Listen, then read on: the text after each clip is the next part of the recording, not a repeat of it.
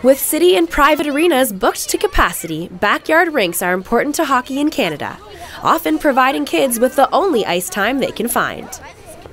Since 2013, Canadian Tire has been honoring the people that build and maintain these important parts of the hockey world, whether backyard rinks or community ones. The Golden Hoser Award is given to 4 or 5 people across the country each year that have shown they have what it takes to keep the kids skating.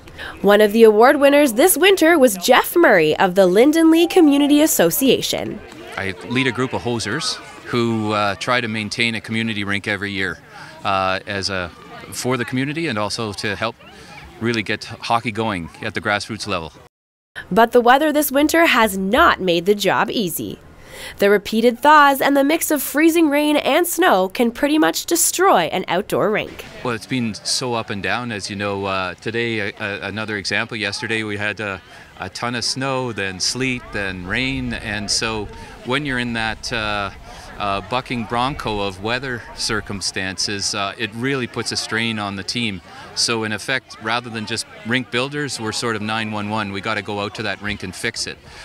This year, only 20% of rinks have survived to this point in the season from last year's 100%, so 80% attrition because of rough weather. And you have to sort of respond and try your best to keep the rink open. Our guys have been able to do it, luckily, but I know it's been really punishing for a lot of other rinks across the country.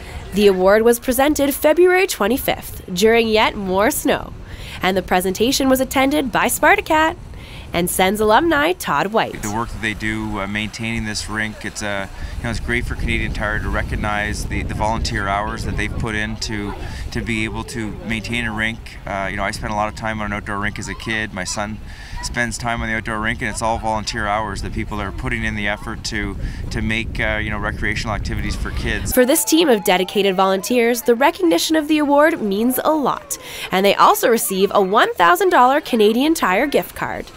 The award itself, well, what do you do with a big gold hose?